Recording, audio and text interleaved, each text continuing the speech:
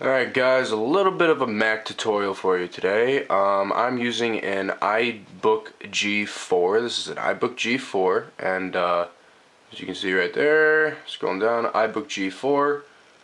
So I'm not lying to you, this is running on Tiger iOS, well not iOS, my apologies, OS X.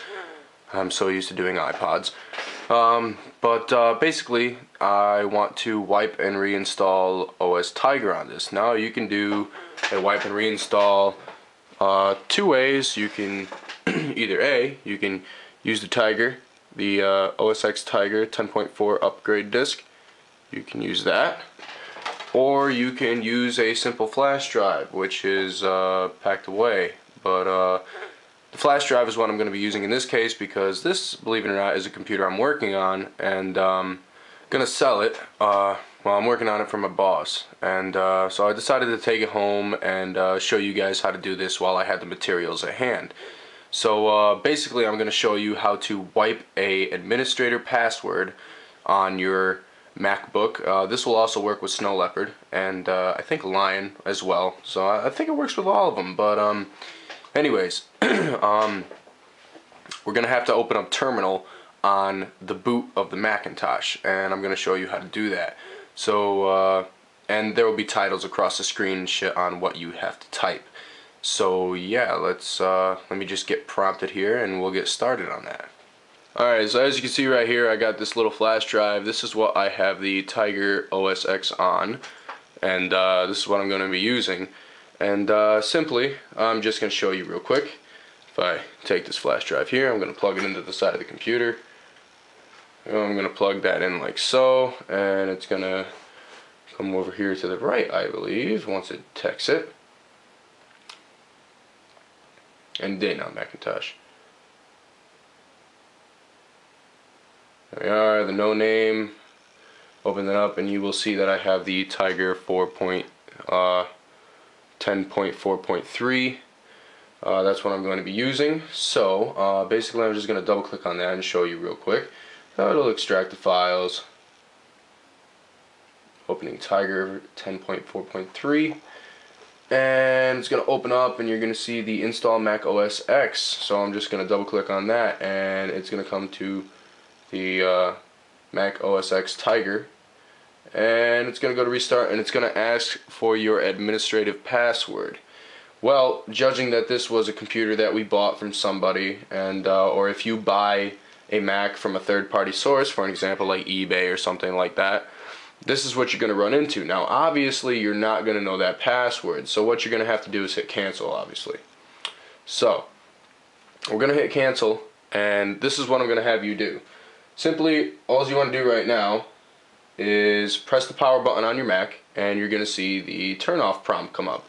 And it's going to say restart, sleep, cancel, or shut down. So you're going to hit restart.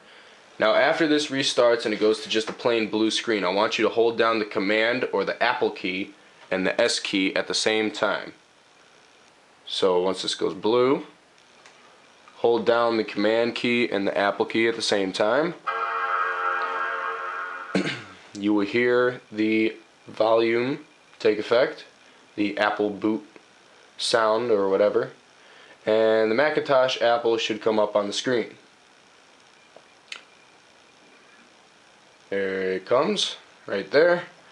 Alright, so your terminal will come up now, and basically what it's going to do is you're going to need to type up some commands for this to do. So first thing you want to do is you want to check the file system first. So what you want to type is fsck, so fsck, put a space and a dash with fy.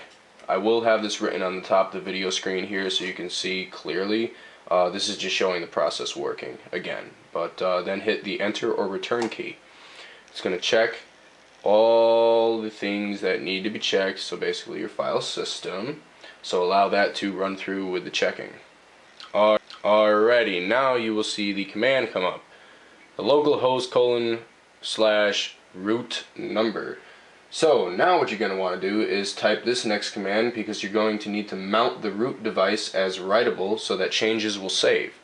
So you're going to write this. And again, I will have this written at the top of the screen here in the video. So yeah, and excuse my hands for getting in the way, but I need to type this, and I can't exactly screen record this from inside the computer. So what you're going to type now is mount, so M-O-U-N-T, and you're going to hit space, and then dash U-W, and these are all lowercase, by the way, and then space, and then a slash, and hit the return or enter key.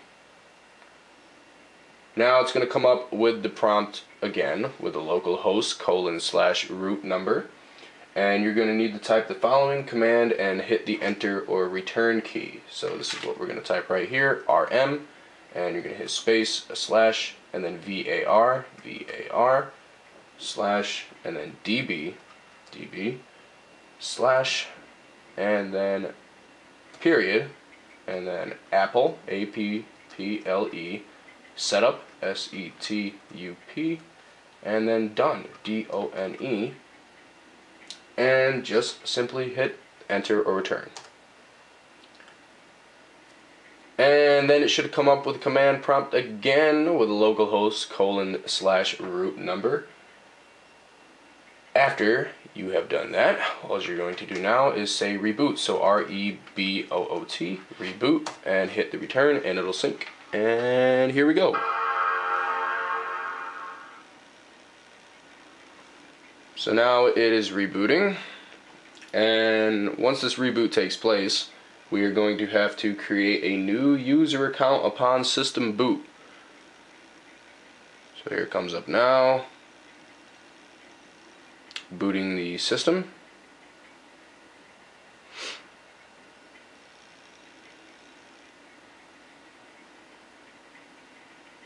And your computer should actually start talking to you like you just bought it.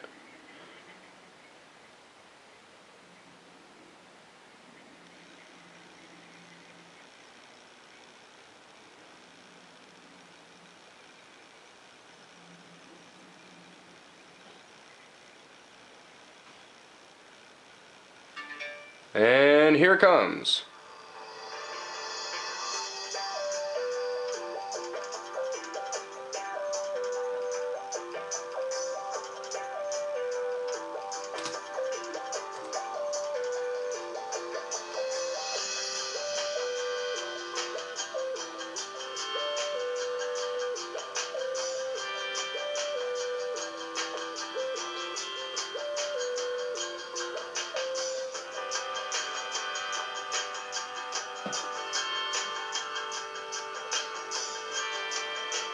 So you're going to select the United States,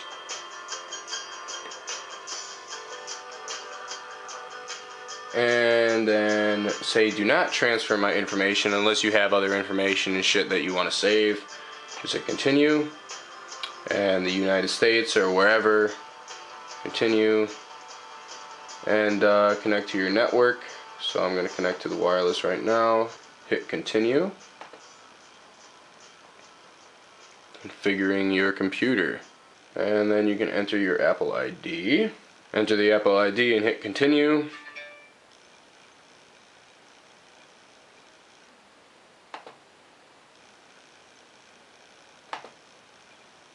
It may say it's not available, so there you go. And then just fill out the registration information. So I gotta go do this now. Once you fill all that out, just hit continue. Where you primarily use this computer, I'll just select home for now, and just put video and film, stay in touch. I like to uncheck that because you can do that in your own time, and then just continue. So this is where you write the password, so I'm just going to say 1 2 3 A B C, just so I remember it. 1 2 3 A B C, and password hint dumb. All I'm going to say. So continue after you create your password, and then here on the map you can just pretty much click anywhere on the map on where you're at, and Boston is close enough for me, so continue. Today's date, it'll show the time and date. That looks about right to me, I don't really care. And then just select done, and then your OS X should come up and boot.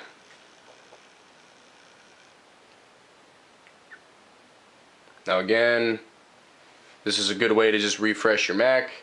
And also, if you've forgotten your password, be sure to back up data on your Mac if you have any data at all before you do this process, because you will lose everything. You can also transfer files when you do recoup this. It'll transfer the files from the last partition that was on here. Other than that, it'll wipe it completely. So, here we are. Here's the new Mac. Get the hell out of my way. And there you go. So that's how you change your password. And as you can see now, I can wait like 10 seconds for this fucking thing to power on with the, there it is.